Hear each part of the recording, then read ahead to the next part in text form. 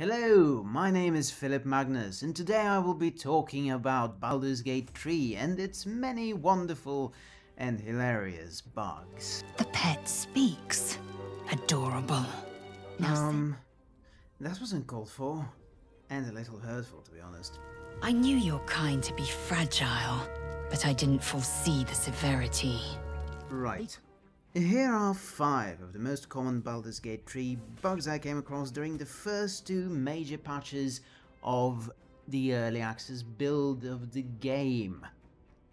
It is worthwhile mentioning, of course, that I expect all of these bugs to be gone and done with by the time the full release comes around next year. When? We don't know yet, but it's looking pretty good. Already many of these bugs, I haven't encountered them in the latest patch for the early access. But I thought it would be fun to go back to all the footage I made and fish through it for all the hilarious experiences I have had.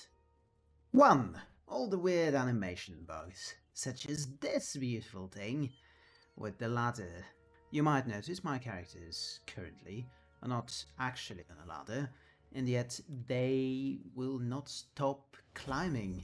This goes on for a good long while. It is worth noting that whenever I toggled their animations from armed to unarmed, they would stop, and I thought I had it fixed for a moment, and then we got back to this. I even got into a fight and they wouldn't stop, though I won't show that because I don't want to spoil any elements of the game that I don't have to. 2. Everyone is bloody telepathic. It is amazing just how many people you run across in your journey towards Baldur's Gate actually seem to have no trouble using telepathy to talk to your main character. It happens time and again, as their mouths simply refuse to acknowledge any movement is happening. This is either amazing puppeteering or one of the more hilarious bugs in the grass. You can kill it. 3. Texture load times.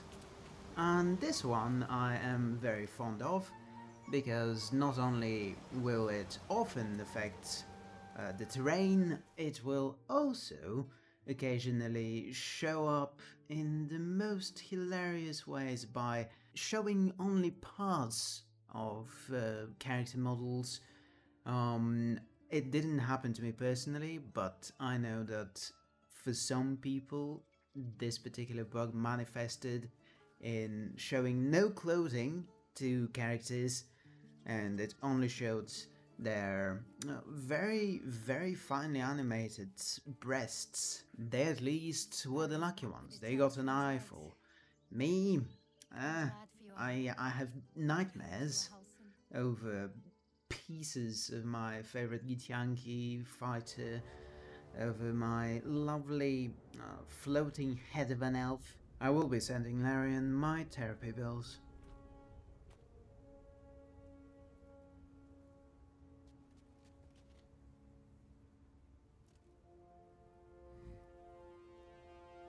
Speak. 4.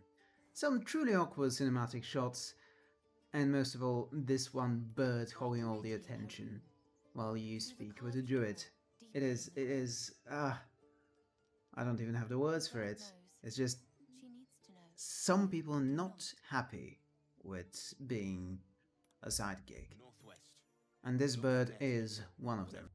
5th, but certainly not least, is this gorgeous bug, which I would like to call the ragdoll bodies that broke the world. Mostly because sometimes, very rarely, but still it is known to happen. You get someone dead, they die, and then what have you got? Beautiful rag bodies. And so you watch as the physics of the world are broken in ways incomprehensible to the human mind. Thank the gods we have AI now. A small added bonus, since I don't have enough footage of it to show it around, the T-poses, which I have clearly named here for your benefit. I saw this happening maybe twice, but I don't think I have the second time recorded, so this really short scene that I showed at the beginning is really all I can show you. So if there's one lesson you need to take from this video, it is that yes, Baldur's Gate 3 Early Access is absolutely worth it, because it is unintentionally hilarious as well as quite excellent. It is very enjoyable and it gives you all the tools you might have wanted from video game version of the D&D 5e rule set. I will be talking more about it in the future, certainly, but for now, if you enjoyed this video, please like it, share it, subscribe it, and don't forget there is more coming.